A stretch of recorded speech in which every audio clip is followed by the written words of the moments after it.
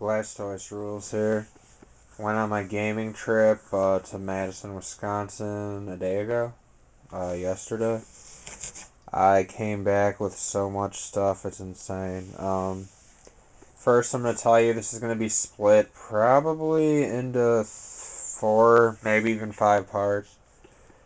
But this will be merged with the first part. This is just showing you like the huge amount of stuff I got. Game Boy games.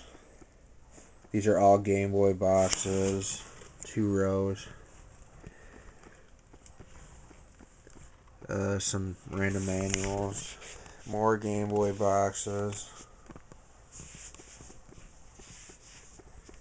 Only a couple NES games. Neither of the two places had much that I needed that was actually priced in my favor. The stuff that they had was overpriced that I needed, and I wasn't willing to pay more than eBay prices, so this is really rare, but I'll get into that later. We got the boxes. All these boxes and all the Game Boy boxes are empty. These ones I just haven't put together yet. And a little stack there.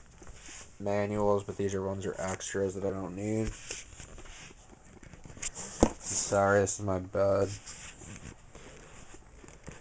There, those are clean clothes, by the way. Just did laundry.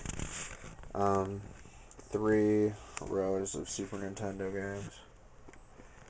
And a couple more things. So I am going to merge this with part 1. Stay tuned for all these awesome things that I'm going to show.